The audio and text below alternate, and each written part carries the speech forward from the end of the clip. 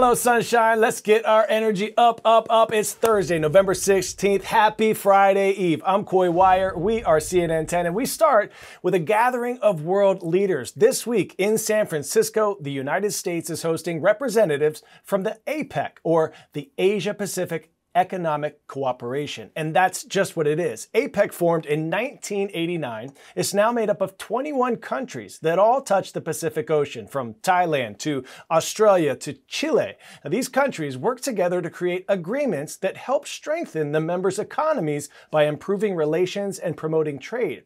Now, one way they can do that is by limiting tariffs. A tariff is a tax added to goods coming in from other countries. The thinking is that when imports are more expensive, people will be more inclined to buy goods that are already made at home. But countries love and need to export to bring more money into their economies. So limiting tariffs between each other, that can be friendly and profitable. Tariffs, the climate, and the war in the Middle East are just a few of the many topics up for discussion at this year's APEC summit.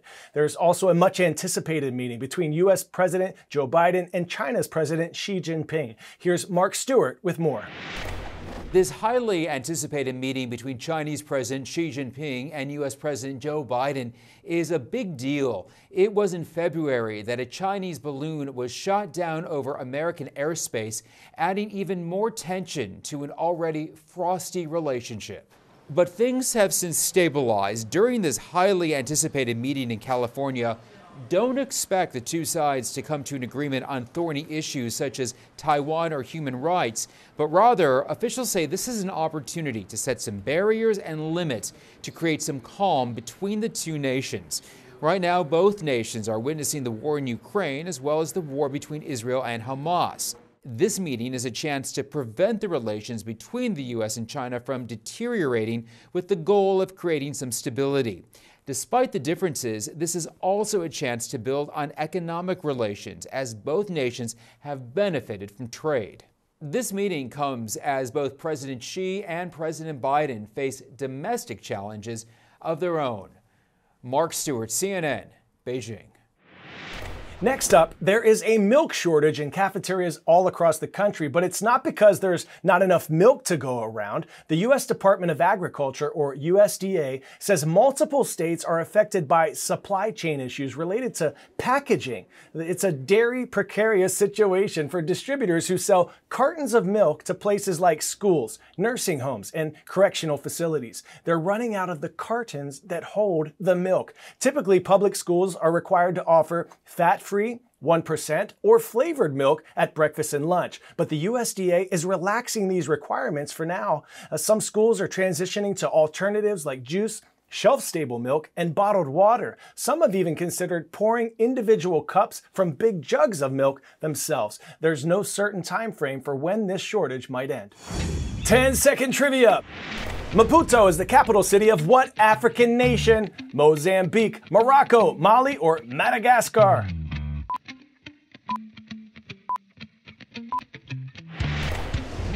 Maputo is a port city, the largest city and capital city of Mozambique. That's the correct answer here. All right, let's dive on in now to the aquamarine waters around Mozambique, considered some of the richest in the world, full of fauna and marine life. It's a hotspot for people who love to dive and for researchers looking to work with coastal sea life. The diving industry there could be a big part of the local economy by employing Mozambicans and by helping to promote sustainability. Could be, but it's not, at least not yet. Check this out. Mozambique has one of the longest coastlines in Africa, with an abundance in marine life. In some areas of the world, you can go and dive with whales, or you can go and dive with whale sharks, or you can go and dive with mantas. Here, we have it all. Making it a prime spot for divers, boosting local jobs and ocean conservation. One of the things that the diving community can do is shine a light on some of these areas, especially here in Africa, that have been so undervalued for so long. This is Mozambique's diving scene.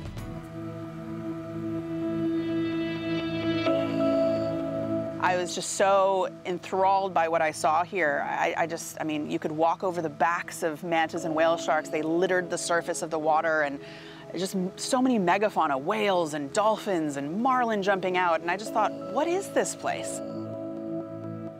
World-renowned conservation biologist Andrea Marshall has been working in Mozambique for the past 20 years.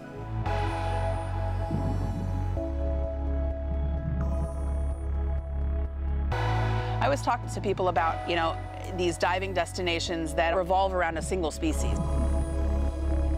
People will fly across the world to go to a location where you can dive with humpbacks, or people will fly across the world to go to a destination with just whale sharks. Nicknamed Queen of the Mantas for her pioneering research work on manta rays, Andrea is using her fame to highlight other endangered species and ocean habitats.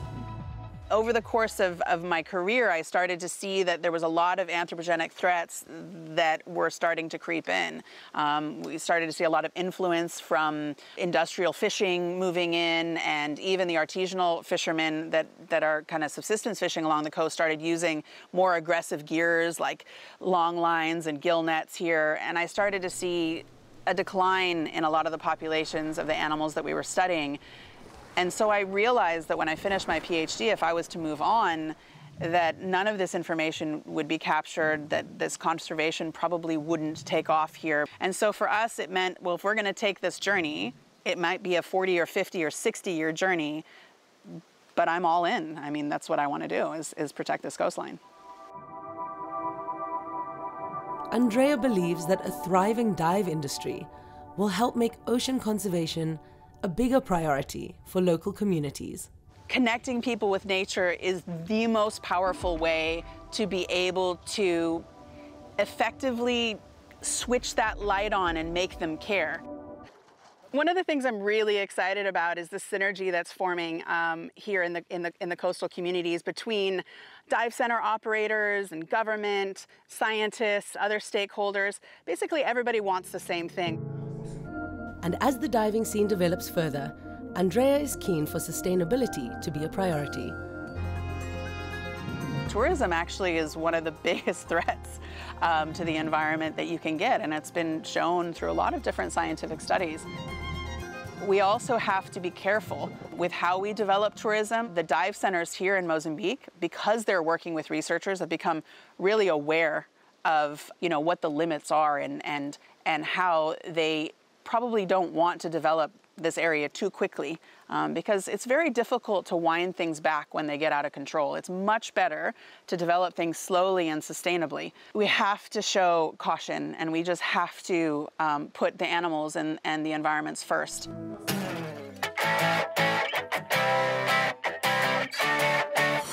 For today's story, getting a 10 out of 10, we're drawing attention to the world's largest pencil collection. Aaron Bartholomew of Iowa got into his hobby of pencil collecting as a first grader, collecting everywhere from local businesses to flea markets. He even has a pencil that's 100 years old. Now, Aaron didn't know how many of them he had until he learned the Guinness World Record was 24,000. But I hope the old record wasn't written in pencil, because when Aaron put in the work of counting all of his 69,255 pencils, he became the new Guinness World Record holder. And even though his collection has already rewritten the record books, he's already in the hunt for more. Right on, Aaron. Well done. I'm more of a pen guy. Pencils are kind of sketchy. I have some puns about broken pencils, I could tell, but they're pointless. That technically wasn't our top 10 out of 10. It was number 2. Our best story of the day is going to you, especially the superstars at Woodlawn Leadership Academy in Shreveport, Louisiana. Knights, you keep on shining bright. And Whitefish High School, the Bulldogs in Whitefish, Montana. Much love, many blessings. I've got a date with you penciled in for tomorrow, Friday. I'm Coy Wire, and we are CNN 10.